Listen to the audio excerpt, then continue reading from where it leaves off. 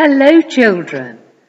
I hope you had a good Christmas, and I know that some of you are back at school and some of you aren't back at school. But I'm going to continue to do our service online so that wherever you are, you might be able to watch it.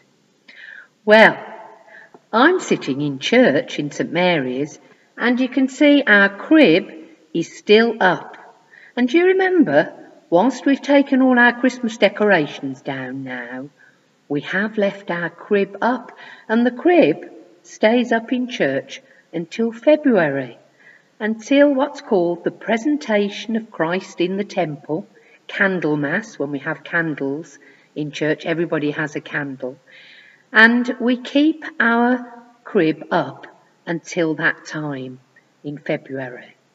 Now, if you have a look at our crib, you'll see that the baby is there, baby Jesus.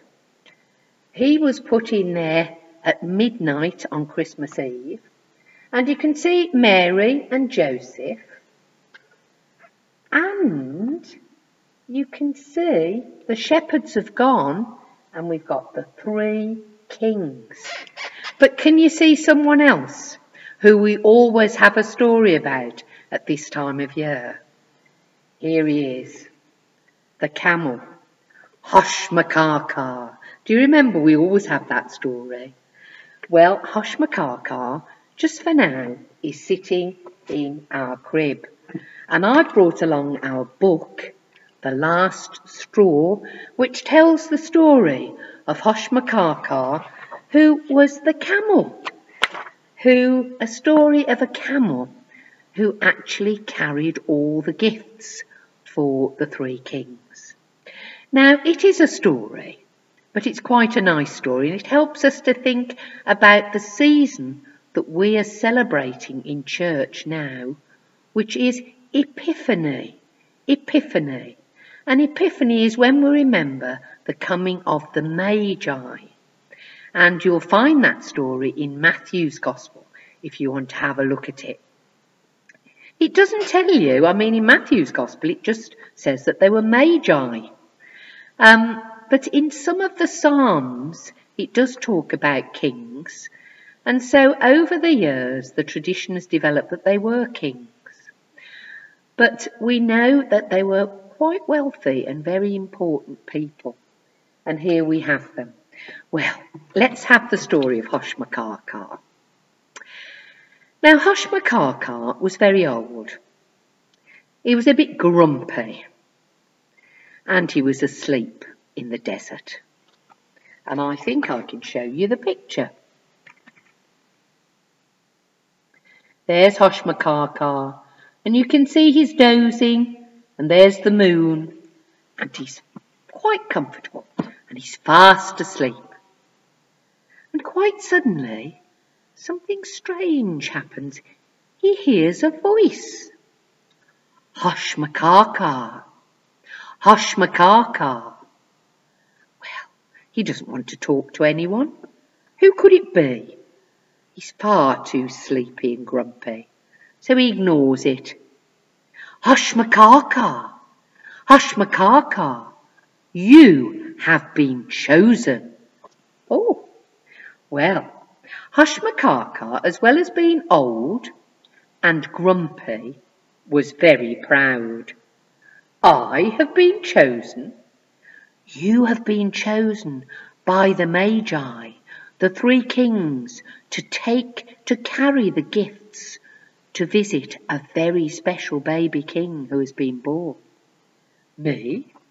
Oh, and he began, you can see, he began to get up.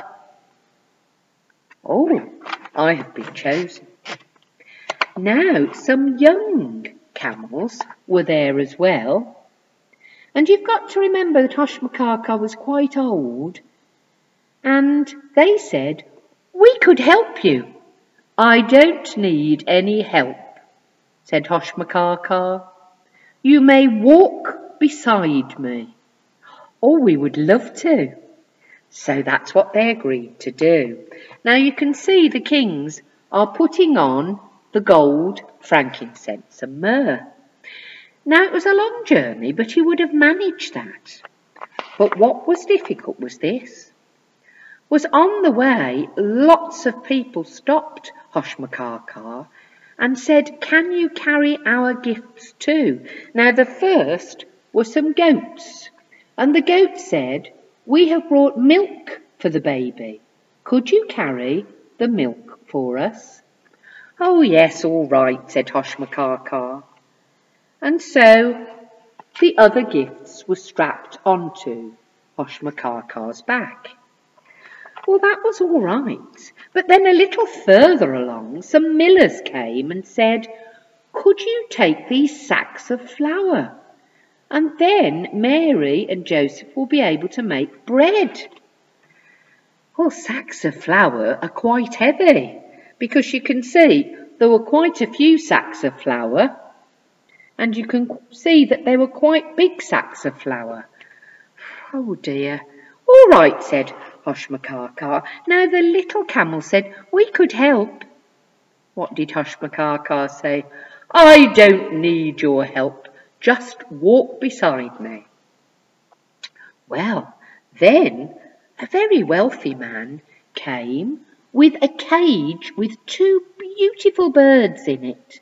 "Can you carry this cage with the birds?" Well, that was rather awkward.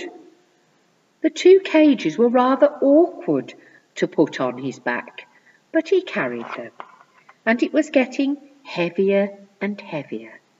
Then some merchants came with some pillars of oak. Well, oak is very heavy, but he was too proud to say to the young camels, "Could you help me?" Because they kept offering. "No," he said. He was far too proud to accept any help. Well, then it came time to have a rest. And there in the desert you can see Hoshmakaaka resting under the stars with all the gifts strapped to his back, and how heavy they must have been. And he's resting under the stars in the desert.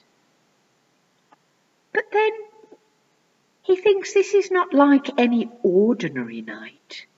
It seems quite bright, because of course they were following the star, and it was very, very bright.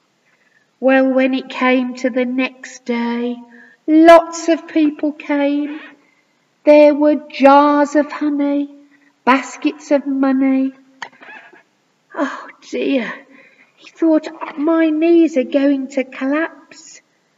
But he could see he had hope, because there were the young camels walking with him, and there was the star, and he thought, surely, surely this journey is nearly ended. They were almost there. His legs were nearly going, and he kept saying, "Oh, my joints, oh, my sciatica, oh, my gout, oh, my poor, poor knees, I can't go on much longer." And there the young camel said, "We could help." "No, I can manage." He was just too proud to accept help. And then the last person came. A little boy, and you can see the little boy there, and in his hand he's got a piece of straw. "Please take this piece of straw. It's all I've got for the baby king's bed." "Oh, I don't think I can carry anything else." But he took the piece of straw. Oh, hallelujah! They were there. There was the stable, and he got nearer and nearer, and as he got in through the doorway, he fell forward.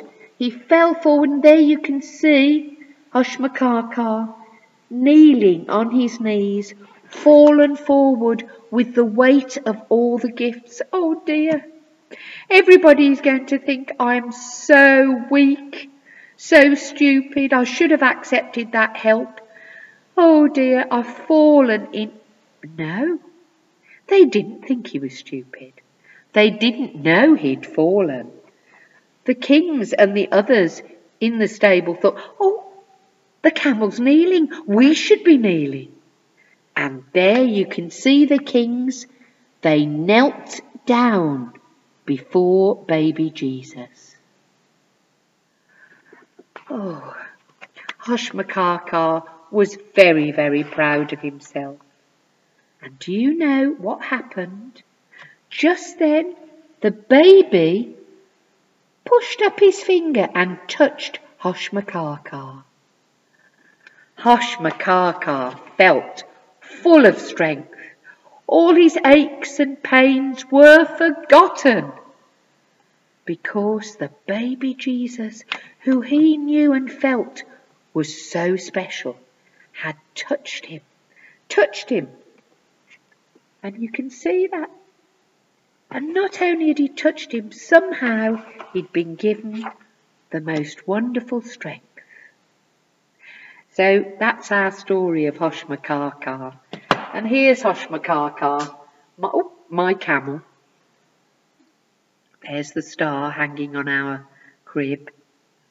And there's Hoshmakaka for another year. And I'll leave him for a little while, sitting in the stable. Well, I hope you enjoyed that story. And if anybody wants to read the story of the Magi, it's in Matthew's Gospel, near the beginning. So let's now say our school prayer. This is our school. Let peace dwell here. Let the room be full of contentment. Let love abide here. Love of one another, love of mankind, love of life itself, and love of God. Let us remember that as many hands build a house, so many hearts make a school. Amen. Well, I'll see you next week. Keep safe wherever you are. Get on with your work, whether you are at school or at home. And hopefully, because of those very, very clever people who've made the vaccine, we may see things getting better soon. I do hope so. The blessing of God, Father, Son and Holy Spirit be with each one of you today and forevermore. Amen.